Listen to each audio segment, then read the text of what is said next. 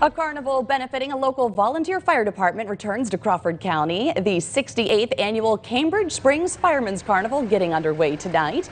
Opening night featuring a pet parade, presentation of the Citizen of the Year Award, and live music. 100% of the proceeds from the four-day event go toward the Cambridge Springs Volunteer Fire Department. It's a place for everybody to hang out, get together, see people you don't see all the time. Some people schedule vacations, reunions, everything around the carnival. So us as the fire department, we're ecstatic to be able to bring it back after the trying times we've had for the past couple of years. And the carnival runs through Saturday night.